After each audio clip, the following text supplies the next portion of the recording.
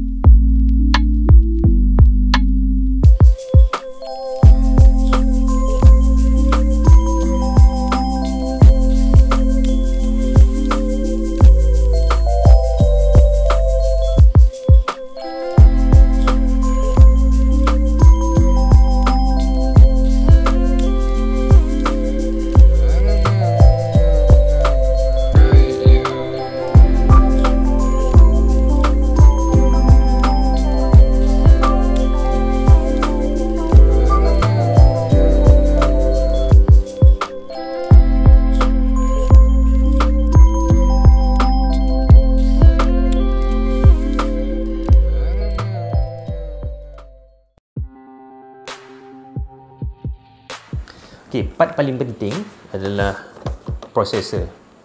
Okey, processor.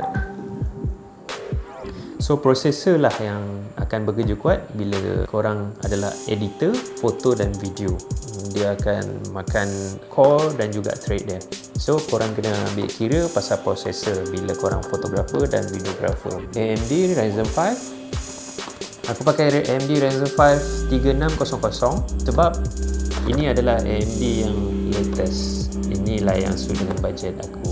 Aku mula-mula plan nak Intel, sama ada Intel 5 ataupun 7. Tapi bila aku tengok banyak channel luar dan juga Malaysia, lokal, macam RacunTech, Mona Lisa, dia orang banyak share build PC pakai AMD. Aku pun macam kenapa ni pakai AMD? Kenapa tak pakai Intel? Yelah, kita tak tahu kan, kita tanya lah. Dia explain sebab satu yang pasal compatibility, harga, performance, teknologi dia dah bagus. So that's why aku pilih Ryzen 5. So settle pasal processor. Benda kedua yang aku concern bila nak buat PC adalah casing. Muat tak? Korang boleh nampak kan casing tu seksi. Okay, kenapa casing benda penting bagi aku? Casing ni benda yang paling ketara dalam PC kau. Kenapa aku pilih NZXT? Actually, aku jatuh hati dengan NZXT ni bila aku banyak spend masa tengok review pasal desk setup, macam friend lebih dia banyak share pasal setup, desk setup dan sebagainya. NZXT punya design ni, dia konsep dia simple tapi nampak mahal. Design dia bagi aku memang A lah. So that's why aku pilih NZXT. Okay, untuk motherboard aku pilih ini motherboard ni, ASUS ROG Strix B450F gaming motherboard. So dia kena ngam dengan aku punya AMD 3600. Kenapa aku pilih dia? Sebab kosmetik sebenarnya. Bila aku tahu benda ni function, so aku tak kisahlah. Yang penting dia punya kosmetik. Okay, aku plan asal nak beli motherboard sama ada ASRock, Steel Legend atau Tough Gaming ataupun Aorus. Actually masa aku pergi RacunTech tu aku dah decide nak pakai Aorus sebab dia macam nampak garang sikit. Tapi colour dia kalau tak silap aku orange kot. Tapi itu yang aku rasa the best choice. Yang bagusnya bila kau pergi physical store, contoh aku pergi RacunTech hari tu, aku tengok macam cantik je, sajalah tanya harga kan, ROG ni berapa. So actually aku terkejut sebab aku ingat dalam 1000 lebih. Ni harga dia berapa bang? 500 lebih. 500 lebih? Ni pun 500 lebih dah. Ni 500? Ni macam serius bang? 500 lebih?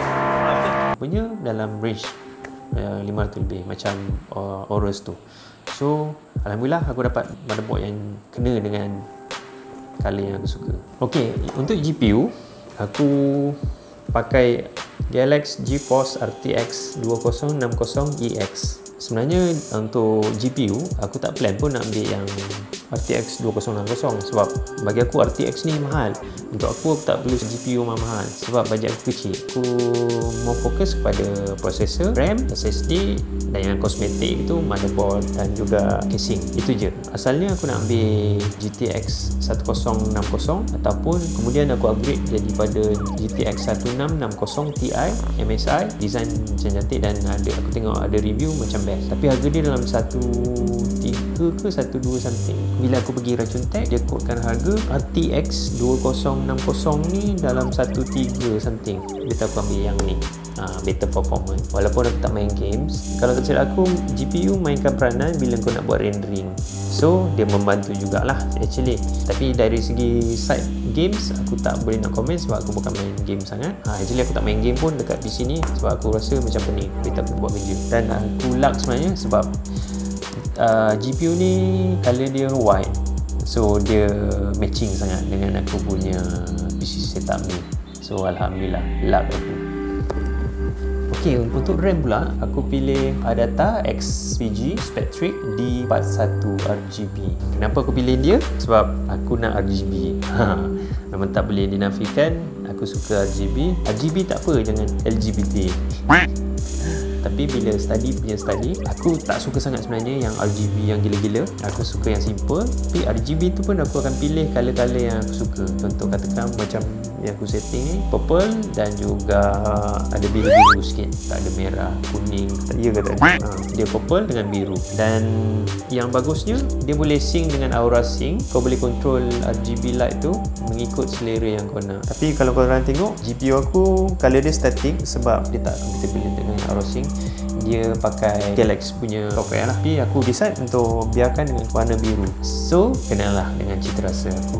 16GB kan memadai. Ok, untuk storage aku pilih XPG SX8200 Pro M.2 PCIe 256GB SSD. Ok, first sebab dia SSD dan dia murah. Bagi aku storage dia tak perlu besar sangat sebab kita nak install program sahaja di dalam ni. So selebihnya macam storage yang lain untuk simpan data dan sebagainya aku simpan dalam hard disk. Hard disk aku pilih TOSHIBA 300 1TB. Mungkin aku akan upgrade lagi sebab aku rasa storage tu tak cukup. Untuk PSU power supply aku pilih first player DK6.0 600W 80 plus bronze full modular. Okay, kenapa aku pilih PSU ni? Sebab dia first full modular, design dia tak merepek, lepas tu harga dia pun murah. Dia ada certified 80 plus bronze. Benda ni penting untuk korang make sure korang punya sistem stabil.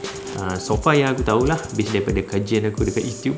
So PSU pun sebenarnya benda yang penting untuk make sure korang punya kestabilan unit CPU. So kalau katakan power supply tu kau main hantam je dan dia membawa masalah, dia boleh meletup dan menyebabkan bencana. Seluruh setup kau akan jadi rosak. So korang akan rugi dan menangis di pucuk katil. So macam yang ni dia ada certified, design dia pun okey. Yang penting bila nak setup ataupun nak pemasangan adalah biasanya modular. Wire-wire yang tak kita dah guna tu kita boleh cabut dan simpan. RacunTech ada review pasal first player decay power supply ni. Kat situ info dia orang ada share. So aku berdasarkan tu aku percaya PSU ni pun bagus. Okey, untuk monitor pula, sebenarnya aku plan untuk beli monitor yang biasa-biasa sebab aku dah banyak spend untuk PC kan. Standard lah tu kan. Tak apalah beli yang monitor biasa dalam range 300 ke 400. Kemudian nanti kalau ada fund kita upgrade monitor yang betul-betul aku nak. Sebab bajet dah habis kan. Terus monitor yang aku sebenarnya idamkan adalah LG 34WK360. So size dia pun sangat besar. Harga dia dalam range 1400. Tapi bila aku pergi RacunTech dia suggest monitor ni. Okay, monitor ni LG Ultrawide monitor 29WK600. So size dia 29 inci, ultrawide. Okay, yang penting dia IPS panel, 99 sRGB, features HDR. Untuk games dia refresh rate pun dalam 75 pun. So sebenarnya kalau nak main game pun okey kot lah. Sebab aku tak main game so aku tak tahu. Tapi untuk editing video dia dah okey. IPS 99 sRGB, tapi dia sebenarnya tak besar sangat. Dia lebih kurang tinggi muka aku gini ya. Tinggi gini je. Tapi timeline dia luas. Semua benda kau dah spend, dah budget dah burst. Plan asal nak beli keyboard biasa. Mouse pun aku plan tak payah beli sebab aku ada mouse. So aku decide aku nak beli keyboard biasa je. RM10 pun tak apa lah, yang macam dulu-dulu kan. Tapi bila aku gatal mulut tanya, dia suggest keyboard ni. Keyboard Cooler Master MS110. Dia bukan mechanical, dia Mem-chanical switches. Apa yang bagus, dia set sekali keyboard dan juga mouse. Dia ada elemen RGB juga. Okey, yang bagusnya dia boleh control color yang apa korang nak. Daripada aku budget plan nak beli keyboard RM10 je, end up aku beli mouse dan juga keyboard yang harga RM199. Sabar dulu. Sebenarnya aku dapat banyak diskaun dan diorang sebenarnya tak kedekut untuk bagi harga yang menarik untuk korang. So tak rugi kalau korang pergi ke RacunTech sendiri. Korang tanya-tanya je. Kalau korang tak pasti dengan satu benda tu, korang datang ataupun korang boleh WhatsApp. InsyaAllah diorang akan jawab. Dan harga sebenarnya insyaAllah diorang boleh bincang kan. Kalau tak adalah aku beli banyak barang kan. Okey, aku terlupa satu benda. Bila kau dah ada CPU, ada monitor, ada keyboard dan sebagainya, macam mana kau nak connect dengan internet? Sebaik time tu aku teringat motherboard aku actually tak ada support untuk Wi-Fi dan dia orang suggest ni, TotalLink the smartest network device. Ni dia punya cogan kata TotalLink. Dia tak payah nak masukkan dalam motherboard, dia just plug and play je. So lengkap semua dan aku boleh guna PC ni. Okey, untuk setup kali ni aku rasa dah cukup, dah memadai dengan CPU aku, dengan monitor, keyboard, mouse. In future, upgrade maybe kerusi sebab sekarang ni aku pakai kerusi meja makan mak aku. Kerusi tu kenalah beli kerusi yang selesa sebab untuk support belakang kita duduk depan PC lama dan footrest bagi selesa sikit. Kalau korang tengok monitor aku ni sebenarnya kedudukan dia agak rendah. So dalam level-level gini akan datang nanti aku nak beli monitor stand. Dia boleh aku level dengan searas dengan mata aku. So tak adalah kena menunduk dan lebih selesa lah. Meja akan lebih clean lagi. Untuk plug aku plan nanti nak pergi IKEA ataupun beli dekat Shopee. Kabel management IKEA yang besi tu. So nanti boleh pasang dekat bawah ni, so boleh sorok wire. Untuk meja, plan cari meja yang lebih lebar. So CPU dengan monitor boleh park sekali atas meja.